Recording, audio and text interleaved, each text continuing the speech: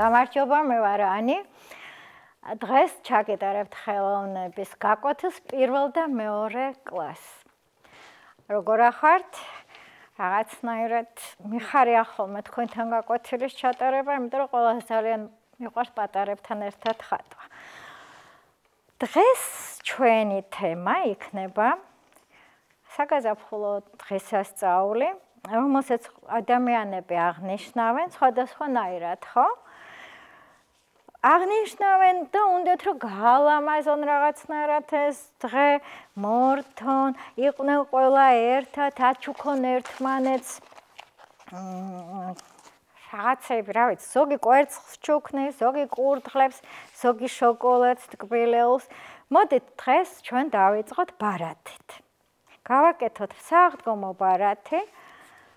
ნებისმიერი გახსოვთ წინა გაკვეთილზე ჩვენ თქვით რომ შეგვიძლია ამოვჭრათ ფერადი ქაღალდებისგან, ძველი ჟურნალებისგან რაღაცა ფორმები და დავაწებოთ და გავაკეთოთ კომპოზიციები. აი ახლა ვაკეთებთ ბარათებს. მე უკვე მაქვს ამოჭრილი ესეთი კვერცხის ფორმა და მოტანილი მაქვს ესეთი მწვანე ფურცელი. შეგვიძლია ამაზე გავაკეთოთ, შეგვიძლია წითელზეც მეორე კვერცხიც მაქვს ესეთი. აბა ამოვატრიალოთ, აქედან ცოტა მუქი, აქედან ჯობია. დავაწებოთ და გავაკეთოთ ბარათი, რომელსაც მერე ვაჩუქებთ ჩვენი ოჯახის წევრებს. ან ახლობლებს, ვინც გვიყვარს იმათ და ასე მიულოცავთ დღესასწაულს. აი ორი ბარათი უკვე გვაქვს. ეს ესე იყოს, ხო? ესეთი. ეხლა ეს ბარათები შეგვიძლია ესე დავტოვოთ, მაგრამ შეგვიძლია მოვხდოთ გარშემო და გავუკეთოთ პატარა ორნამენტები. რა არის ორნამენტი? ორნამენტი ეს არის სიტყვით ნიშნავს მორთულობას. ეს არის საყოფაცხოვრება, ანუ აი საგნები, რომელსაც ჩვენ ყოველ დღე ვხედავთ. ისინი ირთვება ამით. ეს იქნება ქსოვილი, ეს იქნება ნებისმიერი ნივთი, ტანსაცმელი, რომელიც ჩვენ გვაცვია. ამ ყველაფერში ხო არის ორნამენტები. ხო, გაქვთ ესეთი ჯემპრები, რაღაცნაირი ორნამენტები. ორნამენტი ბევრნაირი არსებობს. არსებობს გეომეტრიული, არსებობს მცენარეული ყვავილებით რო არის, არსებობს ასევე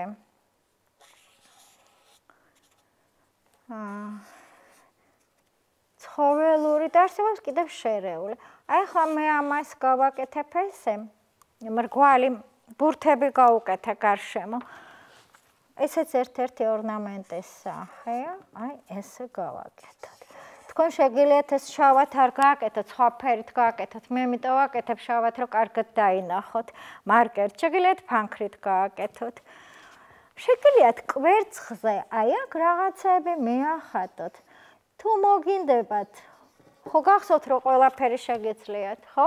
აი აქაც მე ვახატე რაღაცები, გვერდებზე შეგიძლიათ. შეგიძლიათ გავუკეთოთ ამ კვერცხს ჩასადები, რაღაცაზე ვითომ დევს რაღაცაში, აი ასეთი შეგიძლიათ ბანტი აი რაც გინდათ, თქვენ რაც მოგაფიქრდებათ, რომ იხალისოთ და გააკეთოთ ეს ერთი. მეორეზე გავაკეთოთ, მოდი რა იცით, რომ აი მთლიანად ეს ყველაფერი იყოს ორნამენტი. ოღონდ ნახეთ როგორ ძალიან მარტივი. გახსოვთ ხაზები რო გავიარეთ, სწორი ხაზი, ტეხილი ხაზი. აი, ახლა ჩვენ ვაკეთებთ ტეხილი ხაზით ორნამენტს და ვიმეორებთ, ხო? ერთი და იგივე მეორდება აქ. ორნამენტის დამახასიათებელი სწორედ ეს არის, რომ მეორდება. და აი ამას ამ გამეორებას ხედავთ? აი ამ გამეორებას ქვია რითმი. როცა ერთი და იგივე, აი ნახეთ, წერტილები მეორდება, ხაზები მეორდება და ასე შემდეგ. კიდევ ვიცით რა შეგვიძლია გავაკეთოთ? ერთი დიდი თეთრი კვერცხი და ჩვენ თვითონ მოვხატოთ. ერთი წუთი მერე გამოვჭრათ და ისიც შეგვიძლია მოვხატოთ. აქაც ორნამენტია ეს კვერცხი. გავაკეთოთ ზოლები. ძალიან კარგი მასალა კვერცხი იმისთვის რომ მოხატოთ. იმიტომ რომ ფორმა აქვს ისეთი, ხო? ყველაფერი შეგიძლიათ ზედ დახატოთ. აი ნახეთ, ძალიან მარტივად ეს სულ ფერში უნდა გააკეთოთ. კარგია თუ გააკეთებთ ფერში, გავაკეთე ესეთ. და კიდევ მაქვს ერთი დიდი კვერცხი, რომელსაც ახლა გავაკეთებ. ოღონდ ვეცდები რომ გავაკეთო ფანქრით. ეს არის ფერადი ფანქარი. ოღონდ იცით როგორია, წყალში რომ ჩაყოფთ, აკვარელი ხდება. გასინჯეთ, შეიძლება სახში გაქვთ ესეთი ფანქარი და არ იცით. ეს გავაკეთოთ ასეთი თავი და დავახუროთ ბერეტი. გავუკეთოთ კიკინები. მე გაჩვენებთ ამას თქვენ. ესეთი ანგელოზი აქ გვყავს ჩვენ. უკან და მე გაჩვენებთ. გავუკეთოთ კაბა. აი ესეთი. შეგიძლიათ აქ კაბაზეც რაღაცეები გავუკეთოთ, შეგიძლიათ არ გავუკეთოთ. გავუკეთოთ ფრთები. ხო? ფრთები შეგიძლიათ სხვა ფერი გავუკეთოთ. რა ფერიც მოგინდებათ. იცით კიდე რა შეგიძლიათ გააკეთოთ? ფრთები შეგიძლიათ გამოჭრათ ვერცხლისფერი ქაღალდისგან. და ის დააწებოთ და ექნება ვერცხლისფერი ფრთები. ხელში დავაჭერინოთ ესეთი კვერცხი წითელი. აი ჩვენ გვაქვს აქ თეთრ ფურცელზე გვაქვს ანგელოზი, რომელსაც მე აი ესე დავაწებებთ. და უკვე გვექნება ნახატი, ჩვენ თუ დრო დაგვრჩა, მე ვეცდები რომ ეს ფონი გავაფერა და რამე ფრად. ეხლა მათთვის ვისაც დღესასწაულებს კვერცხი კი არ აქვს, უფრო სხვა რაღაცეები აქვთ, ხო? სხვადასხვა რაღაცეებს აკეთებენ. მათთვის მე გავაკეთებ ერთ დიდ ლამაზ ხალიჩას. აქაც ორნამენტია.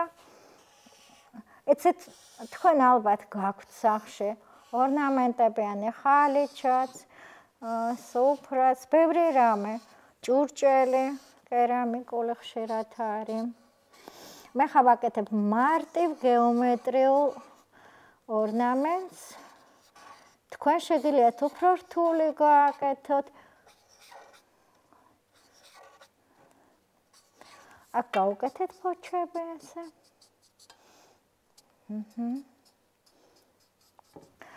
ორნამენტში ძალიან ლამაზია ფერები. აი ფერების თამაში შეგიძლიათ, იცით როგორ. აი ნახეთ, აი ეს ფერი სხვა ფერი იყოს, ეს სამკუთხედები, ყველა სხვადასხვა ფერი შეგიძლიათ გააკეთოთ.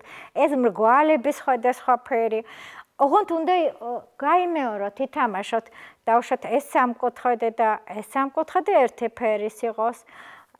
ეს კლაკნილი ხაზები ერთი ფერის და ეს პატარა მრგვალები და ოვალები ერთი ფერის, ფონით შეგვიძლია, ეს მერეც შეგვიძლია დავასრულოთ. ეხლა კიდევ მაქვს ერთი ნახატი მინდა გაგიკეთოთ, ეს არის ყურდღელი. ყურდღელი, რომელიც სააღდგომო ერთ-ერთი ესეთი ეს არის, ხო? ატრიბუტი. ამისთვის არ დაგვეკარგოს ის რაც გავაკეთეთ. ავიღოთ ფურცელი და გავაკეთოთ ერთი დიდი ყურდღელი სასაცილო, რომელსაც ხელში ექნება კვერცხი. აი ესეთი. სხვადასხვა ქვეყნებში ხო იცით, სულ სხვადასხვა ტრადიცია აქვთ. ერთმანეთს ჩუქნიან გარდა კვერცხებისა, ესეც შოკოლადის ყურდღლებს. ან მალავენ კვერცხებს, ბავშვებს უმალავენ ხოლმე კვერცხებს მინდორში. და მერე ისინი დაადიან და ეძებენ, აგროვებენ. აი ყურდღელი უკვე ყვავს. ასე ჩავაცოთ, რაც გვინდა. ჩვენ დავხატეთ ახლა ძალიან სასაცილო გამედა ცოტა პატარა ყურები, თქვენ უფრო დიდი ყურები გაუკეთეთ თუ გინდათ. ოღონდ ეხლა რა მინდა, აი ეს ამხელა ფონი რატო დავტოვეთ, რომ აი აქ შევავსოთ, გინდა კვერცხი დახატეთ, გინდა ყვავილები, რაც გინდათ მინდორში დახატეთ ეს ყურდღელი სულაც. მე ვეცდები ახლა რომ გავაკეთო მწვანე და წითელი ყვავილებით კვერცხი გაუფერადეთ და დანარჩენი შეგვიძლია გავაკეთოთ მწვანე, მწვანეს ვერ პოულობ. ლურჯი რო იყოს რა მოხდება, არც არაფერი. აი ესეთი სხვადასხვა ზომის ისინი გავაკეთოთ, რომელზეც ზედმერი აი ესეთ დიდ ყვავილებს დავხატავთ ჩვენი კურდღლის გარშემო, რომ ესეთი ფონი შევქმნათ, ხო? კვერცხი გავაფერადოთ, რაფერ შეიძლება, შეგვიძლია ზოლიანი გავაკეთოთ და კიდე ერთ რაღაცას მერე გაჩვენებთ. ესე ძალიან საინტერესო გამოდის. გავაკეთოთ ასეთი ზოლებში, ჯერ სუწითლად შევღება ამ ნაწილს.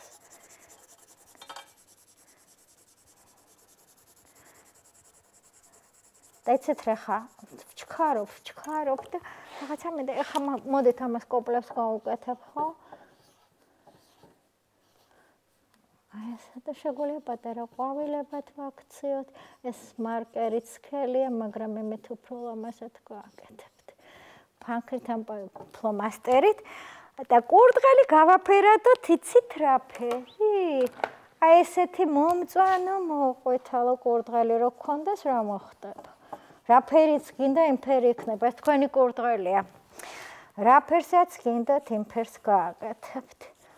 აი ესე. არ დაგავიწყდეთ, რომ მერე ეს ნახატები უნდა აჩუქოთ ოჯახის წევრებს. ესეც ასე. აქ ცოტა მინდა რომ შუაში რა აქვთ ხოლმე, ხო იცი ვარდისფერი ყურები. სახლში ხო ყავთ სათამაშო კურდღლები. გეყოლებათ და აქ ცოტა ლოყები გავუკეთოთ ესეთი. აი აქაც. და ეხლა რა ვქნათ, იცით ამ ყველაფერს რა ვყავთ, გადავუსვათ რამე ფერი. აი, ყავა გადავუსვათ. მე მაქვს აქ ყავა, ჩვეულებრივი უნალექო ყავა, რომელიც ძალიან კარგად აკეთებს ფონს. რამდენჯერმე გაჩვენეთ მე მგონი და გამოგვივიდა ესეთი სასაცილო კურდღელი. აი ესეც კურდღელი ეხლა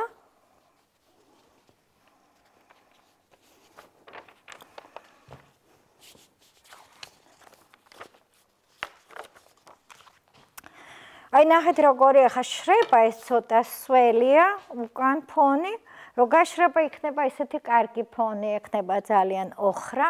აი ესეთი კურდღელი გამოგვივიდა.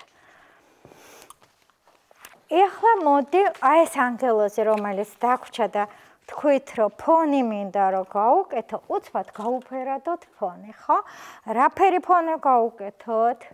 წითელი კვერცხი იქნება, ამიტომ ჯობია რომ ფონი იყოს უფრო ნეიტრალური. ხო, წითელს რო ხდება, რომელია ძირითადი ფერი, აბა, ხო გახსოვთ, ყვითელი. გავუკეთოთ ყვითელი ფონი. ანუ კვერცხი იქნება ყვითელი. ყველანაირი შეიძლება, ხო, იყოს კვერცხი, ჩვენი კვერცხი, არაფერიც გინდა იქნება. ეგეთი არ არსებობს და არ მინახავს, ხო იცით რო არ არის? არ მინახავს ეგეთი კვერცხი, არ თქვათ, იმიტომ რომ ყველაფერი შეიძლება იყოს. ყველაფერს ადამიანი აკეთებს, ამიტომ როგორცაც გინდა, ისეც გააკეთებთ. ამაზე არ იფიქროთ. იფიქრეთ იმაზე, თქვენ რა ფერი გიყვართ ყველაზე მეტად. აი ესე და ამას მერე დავაწყებებთ.